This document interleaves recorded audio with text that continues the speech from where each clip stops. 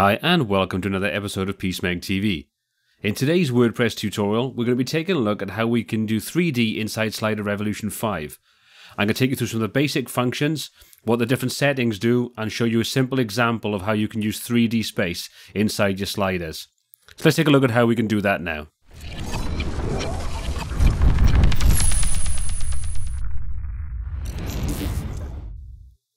I've got the latest edition of Slider Revolution 5 open, and first thing I'm going to do is create a new slider. Like I said, we're going to keep this simple, so we're just going to set some basic settings up like we normally do. So we'll give the slider a name. In this example, we're going to call it 3D. And we'll give it an alias. So we've named everything. I'm going to set it to hero scene because I only want one slide. And I'm going to set a simple size of, I'm going to set this to about 1000 by 500. Now, the dimension of this example are not particularly important because it is just literally an example of how you can do this.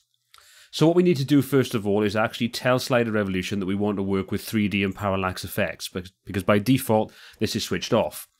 So if we go to the right hand side and we expand the parallax and 3D tab, you can see we've got the option to enable parallax and 3D. Switch that on and a whole host of new options are available to us. There are a couple of things that we can do on this and a couple of things I recommend we do as best practice. First thing is, I would say you're probably going to want to disable this on a mobile because it's not necessarily going to work in the way you want. But as with everything, test it out, see if it has the desired effect. If it does, switch it on. If it doesn't, switch it off. 3D, we want to enable that. And once we do that, you can see we now have a series of other options available to us. We can apply a 3D shadow, a 3D background disabled, slider overflow disabled or hidden, layers overflow hidden, and a 3D crop fix. Well, the 3D shadow is effectively, if you have a background that you want to animate around, then that will apply a shadow to that. So you can see as you move that around, then the shadow will look like it's floating off the page. For this example, I'm going to leave the background fixed. So I'm going to leave that off. So to do that, we can just switch the 3D background disabled. When we do that, then the background is fixed and will no longer move. We're going to set the overflow to be hidden, and we're going to set the overflow for the layers to be hidden as well, because then we can kind of contain that inside the rectangle that's going to be the background. You can see if we look a bit further down, we've got the animation speed for mouse sensibility. I think they mean sensitivity. So that just effectively is how fast, when you move your mouse around inside the 3D space, that animation is going to take effect. Then we've got 15 levels of depth. So these are used to denote how far off any element each layer is going to be. So you can specify that the first depth is 5 pixels, and then when you actually set a particular layer to be depth 1, it'll be 5 pixels off the background. Layer 2 or depth 2 will be 10 pixels and so on up to depth 15. Now obviously you can configure this to be any particular pixel value you want yourself, but I'd say try the default ones out first of all. You may well find they have everything you need already set up, but if you need to tweak it, you can come in and tweak it yourself. And as you can see right at the top, we've got default 3D depth. So every element that we apply to our 3D space inside Slider Revolution 5, if we don't specify a different value, it'll default to 55 pixels. So there's the basics. Let's just save that now and make sure that we get everything set up as we want, and then we're good to go and actually move on to creating the slider itself. So we're now in the slide editor, and as you can see, all the typical settings that we used to are available to us. We have a tab on the bottom that says Parallax and 3D, and that will now open up some additional options once we start to insert some elements onto the actual slider itself. So to start off with, let's create a background. We'll change the image because I'm going to actually upload an image that I want to work with. So I'm just going to drag an image in, let that upload. Once that's done, I'd normally set the alt text on there to make sure that we've got that set up for SEO, but this is a demo site on my local server, so I'm not going to worry about that. Hit insert. We've now got the background, which if you remember back to the original settings, we've set that to be fixed. So the background is not going to move, so we don't need to deal with any 3D elements on that. So there's our background. We can take a look at it. So what we want to do now is start adding some layers that we're going to use in this 3D animation. So if we click or take our mouse over the add layer, you can see we've got 6 different options available to us. And I'm going to start off with just by inserting an image, but any of these are going to work in fundamentally the same way. So if you put a button on there, that'll still move around in 3D space if you set it up to do so. So let's just say we're going to use an image. I'm going to choose a small image that I've got, which I think is this one. No, that's the large version. We'll go for this one, and we'll insert that. We'll position that where we want. And now if we come over to the parallax and 3D, you can see we've now got 2 options available to us. We've got 3D depth, and as I said, you can see we've got all those 15 different options available, or we can leave it to default, which was 55 pixels. And we can specify we want to attach it to, and you can see we've got layers 3D group or background 3D group. Well, this is layers, so we're going to set that on there. We're going to set this to have a value of 15%. Not pixels, my mistake. So we've now created a layer that has a 3D depth of 15% on a fixed background. So let's just save that. And then what I'm going to do is I'm going to create a demonstration page, and we'll take a look at what this looks like actually embedded in the page and how it's all going to work and how that 3D effect starts to take effect. So here's our demonstration page, and we've got our 3D slider embedded into the page itself.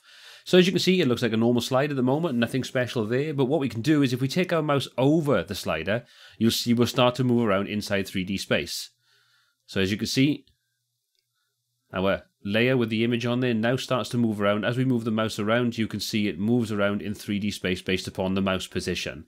But the background itself is fixed.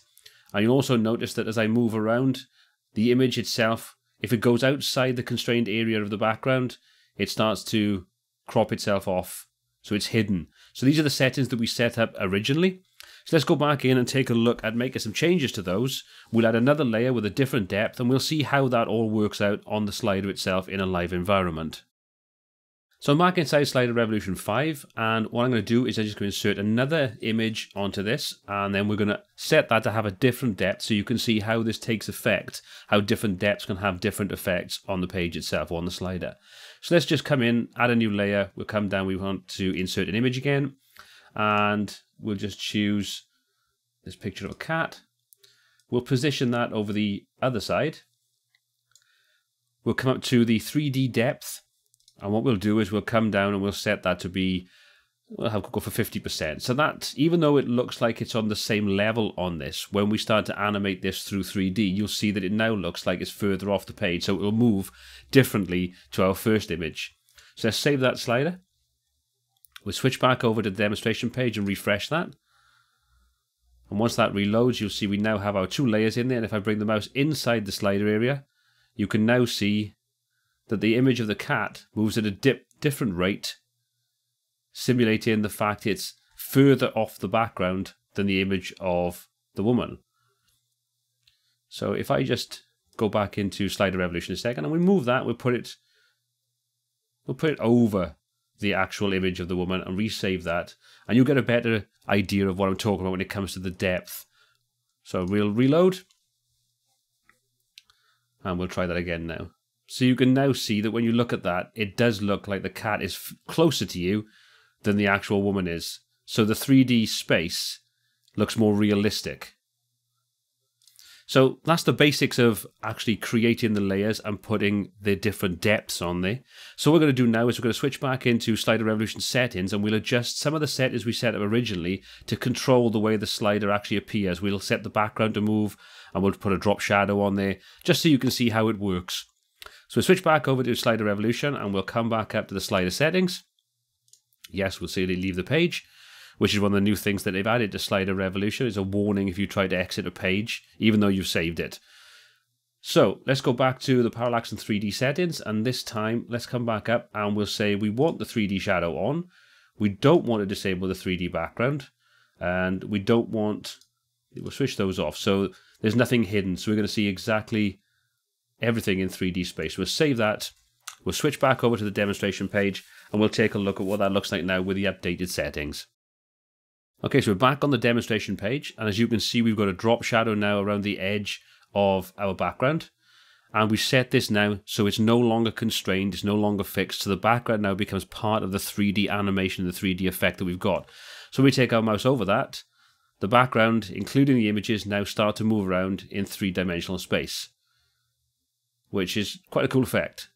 So you can see the different layers, the different levels that we've set for those now interact with the animated background, and the drop shadow gives it that effect that it looks like it is actually spaced off the page itself. So that's all there is to the basics of creating 3D animated slides inside Slider Revolution 5. I hope you found this video useful. If you have, please hit the subscribe button below to be kept up to date with all of the new tutorials added to the channel every single Wednesday. If you've got any comments, questions or feedback on this video or anything else we've got on the channel, please pop those in the comment section below. We read everything you post and try to answer any questions or queries that are posted. So until next time, take care.